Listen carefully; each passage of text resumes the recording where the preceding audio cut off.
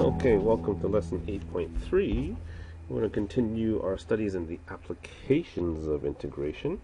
And I know last day we looked at area. Well, guess what? Today we're going to look at volume. This time, though, volumes of solids with what we call known cross sections. Now, if you think of what a cross section is, I always like to look at like a loaf of bread. And if I were to take one slice of the loaf of bread, that would represent a cross section of the loaf of bread. Now, in geometry, we learned formulas for finding volumes of common three-dimensional solids like cubes, spheres, cones, prisms, and others. But calculus actually allows us to find volumes of solids whose bases are two-dimensional regions with an x and y coordinate system, and whose heights are formed by cross sections. And most often in calculus, those cross sections are formed by squares, rectangles, semicircles, or triangles, which essentially stick out from the base to form the third dimension of the object. So I've given you formulas for common cross sections here: squares, rectangle, semicircle, triangle.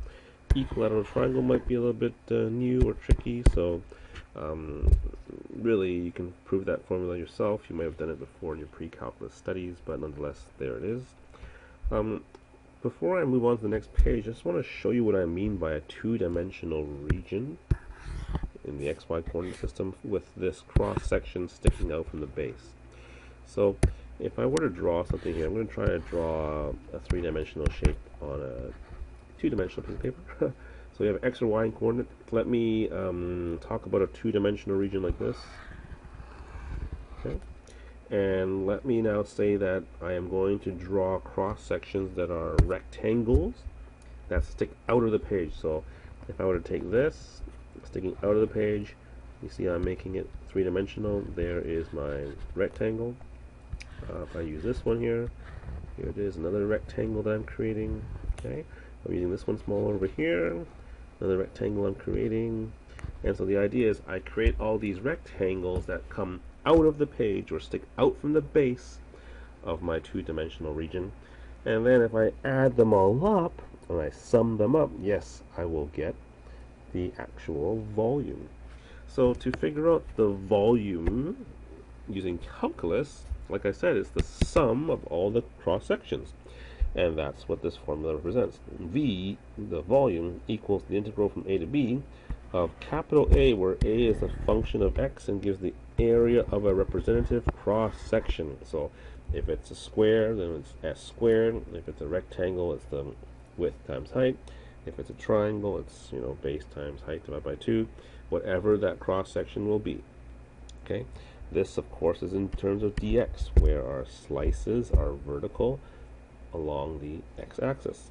But like in area questions, we can slice this horizontally, and we would be moving in the y-axis, or they would be perpendicular to the y-axis. So same idea, but everything is in terms of dy. Alright, so let's look at example number 1, and let's see if we can do this. I know this stuff sounds kind of weird, but nonetheless, I know you can do this. Just follow along and work through it slowly. Alright, find the volume of the solid whose base is a triangle bounded by this equation. So y equals negative 2x plus 2. The equation x equals to 0. And then what else? Y equals 0. Okay.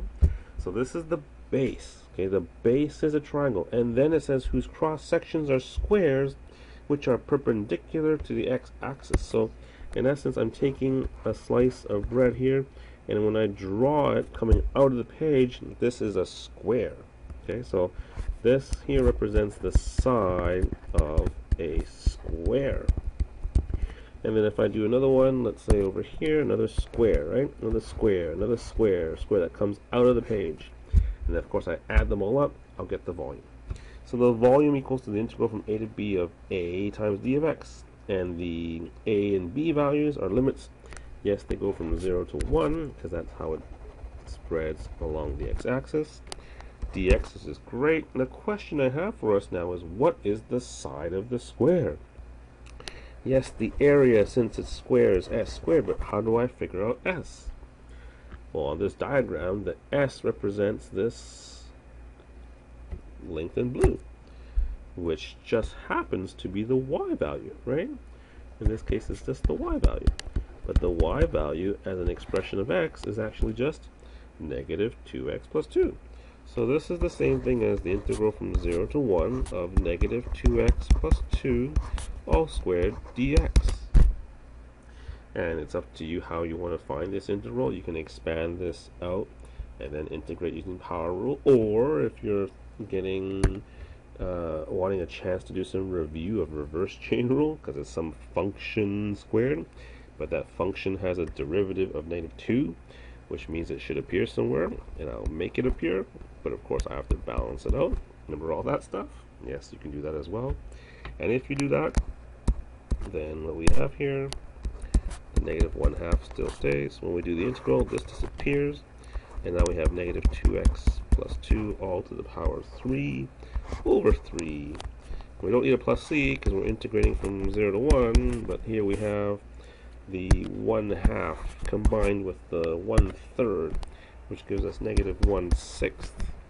And then now we'll evaluate this, so negative 2 times 1, which is negative 2 plus 2, oh, that's 0, minus 0 plus 2 cubed.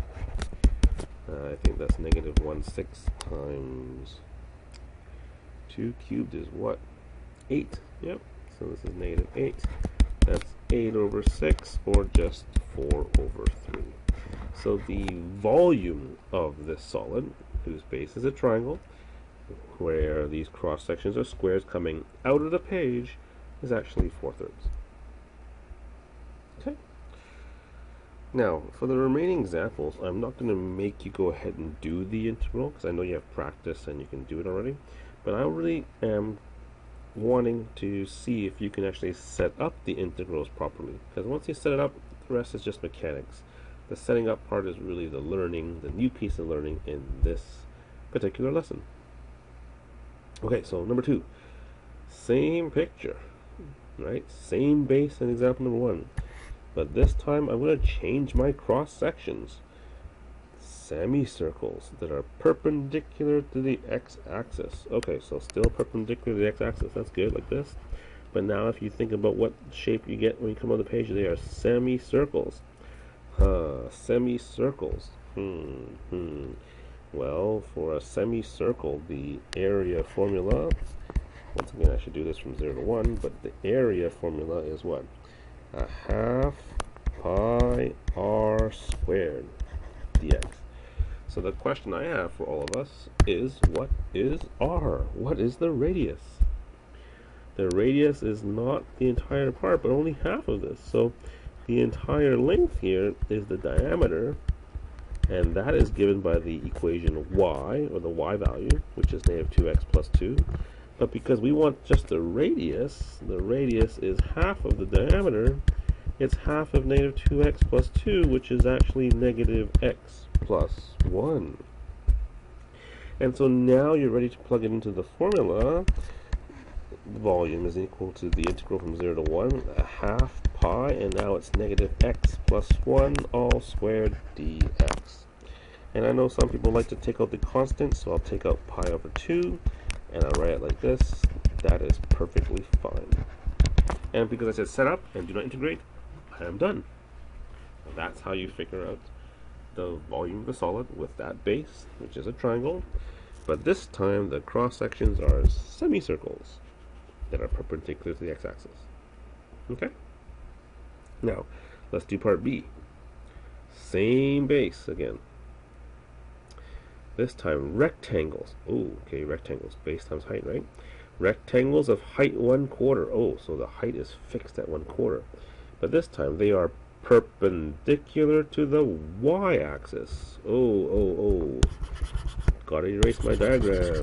Oh. Perpendicular to the y-axis. They are now like this.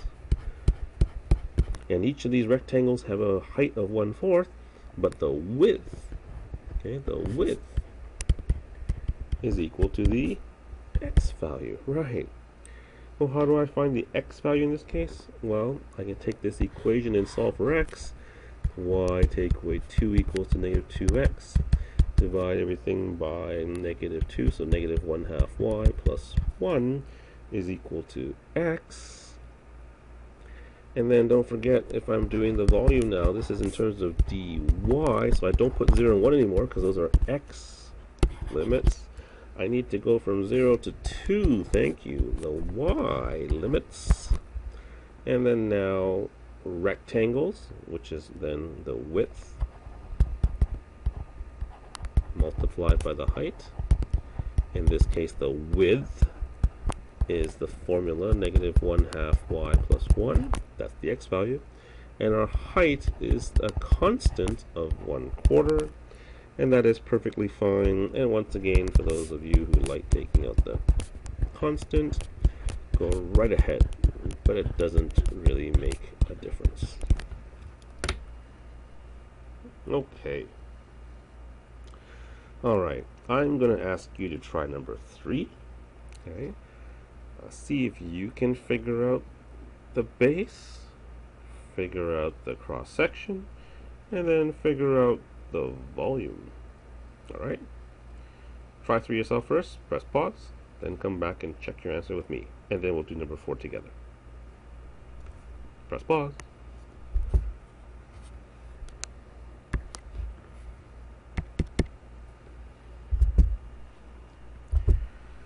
So I don't know about you, but I'll just draw this picture first. X squared minus, negative x squared plus 2. A parabola that opens like that. And the vertex is at 2. Y equals x. Ooh, like this. I think I need to find the volume of the solid bounded by this. So the region that I'm sketching in yellow is the base of my solid. And then it says whose cross sections are squares that are perpendicular to the x-axis. So square here, square, square, square, square, square, square, square, square, square, a whole bunch of squares being added to find volume. Okay? Perpendicular to the x-axis should mean that something is in terms of dx. Good. To find the limits of my integral, I need to, yes, find the intersection points. Ho, ho, ho, ho, ho. Ooh, I should have done that first.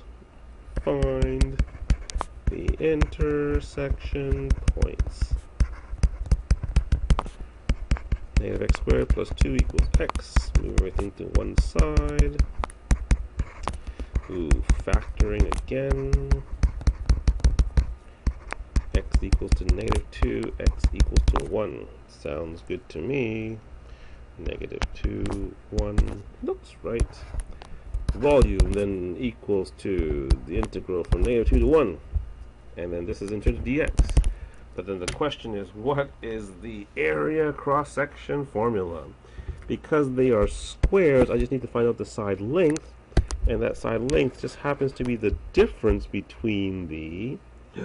This is right. This is the same thing as what we did last day. The difference between the top function minus the bottom function. That represents our side for our square. So the side here must be the top function, which is the parabola, negative x squared plus 2, minus the bottom function, which is just x. And this whole thing then must be squared, because to find the area of a square, we take the side length and square it. Okay, there you go. Done. If you got that, give yourself a pat on the back. Yay! And if you didn't, press pause now and make those changes, so that hopefully you can figure out what you did incorrectly. Okay. Let's end off today's lesson with number 4. We saved the hardest for the end. Set up the integrals again, but for volumes of solids whose base, the base in this time is a circle of radius 1, but whose cross sections are totally different things. In part A, we're going to talk about equilateral triangles that are perpendicular to the y-axis. Whoa, whoa, whoa. So they are looking like this, perpendicular to the y-axis, and they come out of the page as equilateral triangles. Don't know if you actually see this. Equilateral triangles. equilateral triangles. Okay, well, we know from the previous page the formula for an equilateral triangle is, yeah, root 3 over 4 times s squared. Okay, so the volume would be equal to the integral from a to b of root 3 over 4 times s squared. Now, because they are perpendicular to the y-axis, we better use dy. And then that side length here represents this distance, which I'm going to highlight in blue, which just happens to be, well, this is x, right? And this is also negative x, or I guess together, two of them would be, yeah, 2x.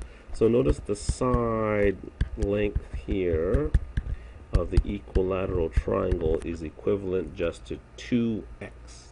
But because we're doing it in terms of y, I need to solve for x in terms of y. So taking our equation x squared plus y squared equals to 1, I'm going to solve for x now. 1 minus y squared, x equals to the square root of 1 minus y squared. I know there's a plus or minus. This part here is the positive piece, yeah, and this part over here is the negative piece. You're right. And that's why I said the side length is just 2x. Or if you don't really like that, I could have just said the side length is the positive square root, 1 minus y squared, that's the yellow part, minus the negative square root, which is the blue part.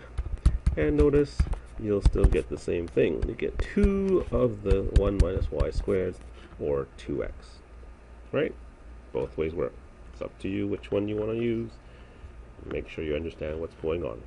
This is the hardest part, because now once we have this, we can dump this into our side formula here. One more thing I forgot, my limits of the integral. I'm going from the y from negative 1 to 1. So negative 1 to 1, root 3 over 4, and then now our s is 2 root 1 minus y squared, all squared dy. You can leave it like that, you can simplify, but on the AP exam, don't simplify. Leave it like this. You are done. And then for part B, yes, this time I'm saying, rectangles whose heights are 3 times their bases, and whose bases are perpendicular to the y-axis. Okay, so the bases are still perpendicular, so my diagram is still okay, at least the base part. This time, though, the rectangles have heights that are 3 times their bases, so really high. Okay, so the base is still the same as the side length that we calculated in part A. The height is 3 times the base, so that's just 3 times 2 root 1 minus y squared, or 6 times root 1 minus y squared.